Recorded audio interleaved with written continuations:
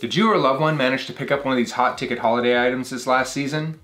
Remember how expensive they were and how hard they were to get?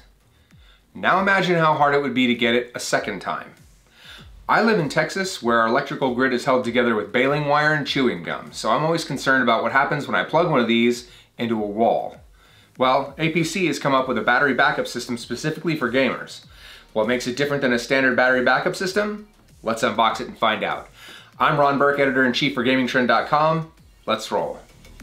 So before we do anything else, we need to prep the battery for use. So we're gonna put this on its side. This thing is very heavy. There are two push points here on the case. When you push on this case will free like so. You can slide it all the way off. There are two straps here that say pull up, which is what we're going to do to get the battery loose. There we go. And from there we can connect the red lead to the red tab, which you can see right there. So I'm gonna do that. I'm not gonna do it on camera because I wanna do it safely. Or at least I'm not gonna do it where you can see. With the cable in place, we're gonna slide the door back in. Make sure it's nice and tight. Sealed on both sides, which it is. And that's it. Most important part, of course.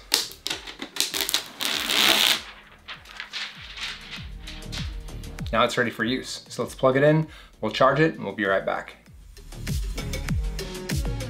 We let the battery power overnight, and it's a good thing because, well, you might be able to hear it outside. The wind is whipping, and it's gonna get well below freezing here in Texas, so there's a very good chance that our power will at least flicker, if not shut off completely. Again, this is where this comes in handy. Before we get started, I wanna point out something very special about this particular unit that I've not seen on any other UPS. This LED back here, it's such a simple thing. This changes colors, hence the tie-in for gaming. RGB makes it faster, right?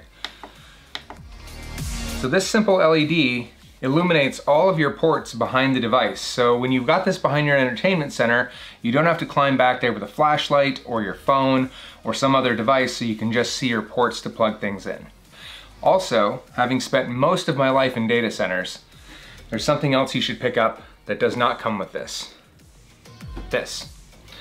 So this simple extension plug here plugs into the back of the device, or any plug really, and it moves the plug further away from this. So this is handy for devices like this, where it's flat and it would otherwise cause an obstruction on the back. You can simply plug it into this plug and it stays away from the back of the device. For power connections, you have a number of them on each side.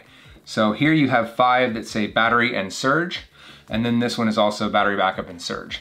These ones are just surge. So in the event of a power issue, all of these ports and this one will carry a battery backup.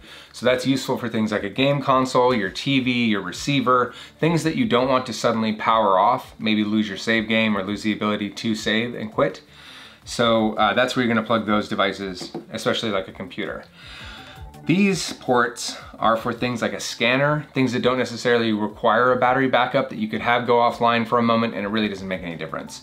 You know, your phone charger could be another example of things that could plug into this and be protected at all times, but you really don't need to worry about whether it goes offline. There's 2 other items on the back of this that you should be aware of. This first screw right here is a ground screw. So if you have daisy chained multiple surge suppressors, you would ground them between them using this. Or if you just wanted to run a secondary ground lead, that's where that would go. The last thing is right here. It is a circuit breaker. In the event of an overload event, that circuit breaker will pop out, and that's where you would simply reset it. So without further ado, let's power in some things, put some load on this and see how it reacts. I don't recommend running the APC this way, but for demonstration purposes, we're gonna do exactly that. So we're gonna power up the Nintendo Switch and see what sort of load that puts on the device. Probably almost nothing. So yeah, 0%. This device is mostly charged, so it really is not pulling that much power as it is. We're gonna fire up a game though and see if that makes any difference. Yeah, nothing. The Nintendo Switch is a fairly low power device, so that's not a big surprise. So now let's put some heat on it. Let's fire up the Xbox Series X.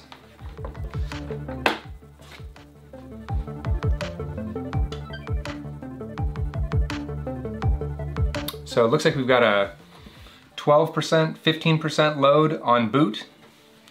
Obviously when we're gaming, that's gonna also ramp it up, but 15%, not that much. And now that it's idle, we're back to 0%. It's really not putting a lot of strain on it. On boot is where the system's gonna probably draw the most power because there's no power regulation during boot. So that's when we're probably gonna see the highest load. So let's add the PlayStation to the mix.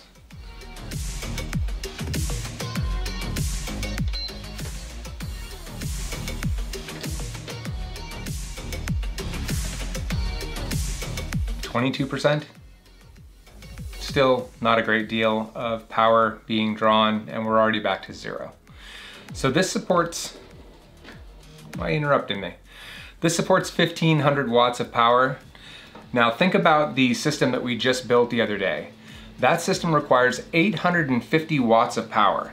I actually tried a 750 watt power supply and it would not boot. So 850 is the minimum for what will run that system. 850 watts for a computer. I'll look up the values and display them kind of over here for the other devices that we've plugged in. Boy, that disc certainly makes a lot of racket, doesn't it? But it's not much. As I was saying, it's not much. So you've also got things to think about like a TV. A 4K television is going to cost you far less than you might expect. It's about 80 watts power draw for a 4K TV. Your receiver for a single channel is about 170 watts for like a Denon. Every channel that you add, so you have a 5.1 surround sound system for example, you're adding channels. So a single channel is about 170 and each channel after that's another 70. You add a powered subwoofer, you can see how this starts to add up. Most of the power supply battery backups that I've seen are 1000 watts or less. Think about the devices that you've just plugged in and think about how fast that adds up. You don't want to run these things at max power, so having a little bit of headroom is important. Now, I'm going to surprise you for a second. I just moved all of the devices that are powering this chute right now, and they're all being run off of this APC. So the real test is what happens when you have a power event. I'm gonna go create a power event. Be right back.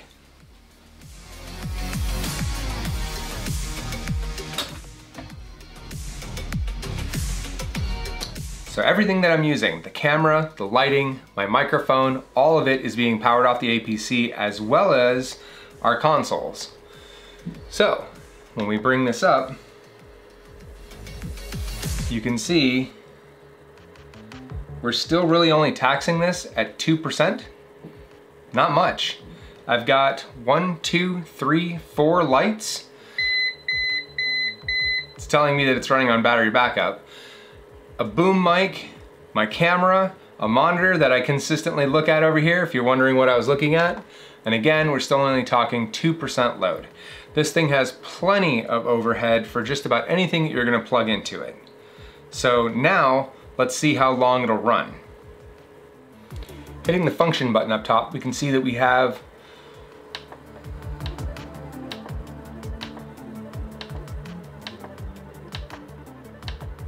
that's what I was looking for.